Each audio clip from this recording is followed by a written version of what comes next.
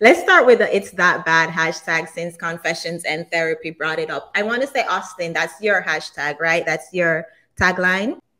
Yes. Right. All right. Yeah. If you want to go in details, just like where did it come from and what is that bad? What does this mean?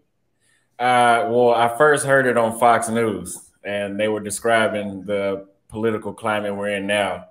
And I heard him say it's that bad when he was talking about the president. I was like, that's really good. I'm going to use that one again. And it perfectly describes what we have right here in the United States. It's that bad. What exactly is that bad? Well, just the entire country is a circus right now when it comes to dating. It's pretty much just to me, if you ask me, it's quite useless once you get exposed to dating overseas. So you say dating in the United States is quite useless. Yeah, it's more stress than it is peace. Yeah. Going more details, like what's stressful about it? It's a validation fest for women. Everybody's an expert video game player. It's anything that I can elaborate on any point that you want to give me that's bad. And for the other guys on the panel, would you say that's your experience too? But yeah, I mean, listen, I'm the type of person where I don't care what the environment is, I'm gonna get mine. You know what I mean? When it's slow at work, I'm gonna be one of the few people that's figuring out how to still get money.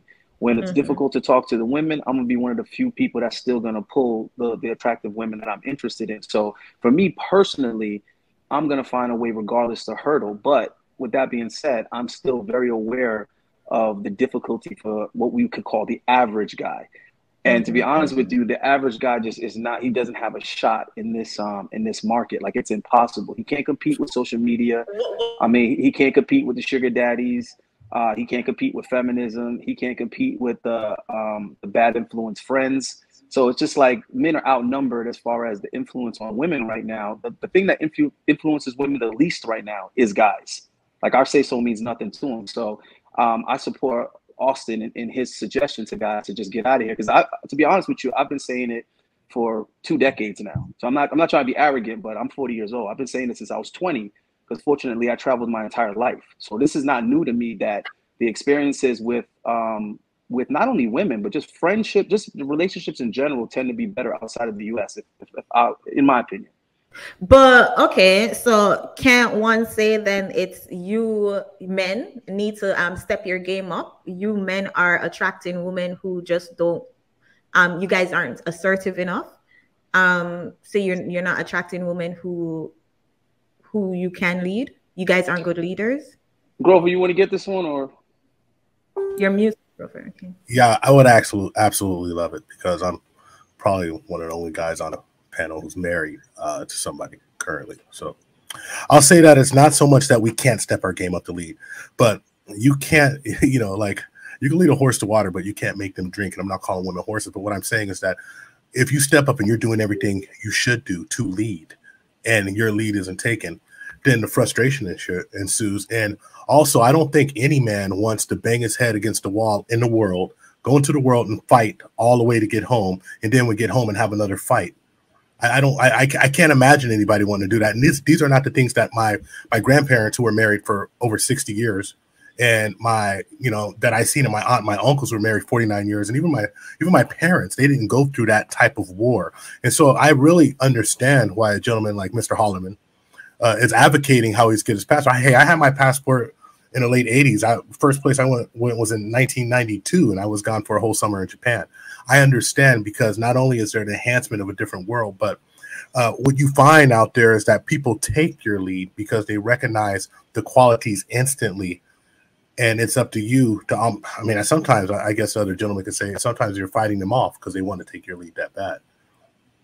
But okay, and I hear that. So is it that then the women in countries, because we're going to use Brazil, right? Because Brazil is where everybody on the panel is, like, that's a common country, right? That's what I hear you guys saying. Anyways, we're going to... I'm sorry, I actually spent most of my time in Southeast Asia because I lived over there. Oh, okay.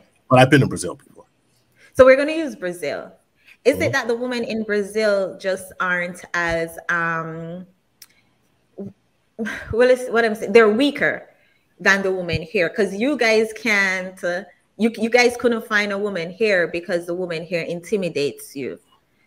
So is it that the women in Brazil are just pushovers? That's why you guys You've are never like spoken to a Absolutely. Brazilian woman. because the Absolutely women not. in Brazil, the women in those countries, they tend to just be yes girls. They tend to be pick-me's. So is it that you Definitely guys not. are just intimidated by the women here? That's why? No. Ro was married to a woman here, and Yeah. my girlfriend is also here. And Yeah. I was Mm-hmm. married prior to that to a Right. Canadian woman, which is another Western country. My first Right. girlfriend was from England. So it's absolutely not what we can't handle. It's what we're willing to deal with and put up Yeah. with. Because some brothers have more options than others. And why would you pick your most stressful option? It's just, that's Right. asinine.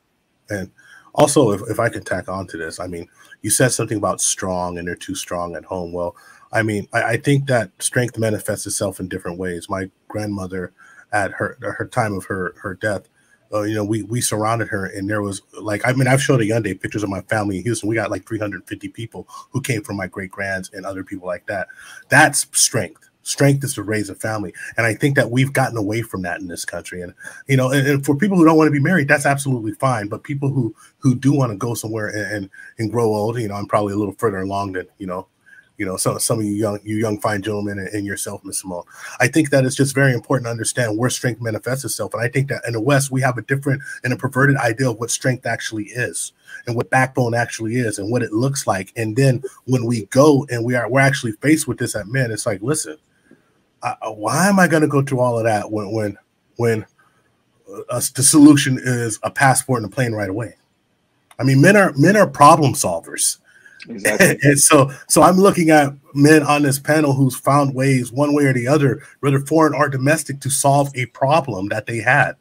And I also want to say, yes, it was that bad when I'm almost 50 years old. It was that bad when I was 18. So it is that bad.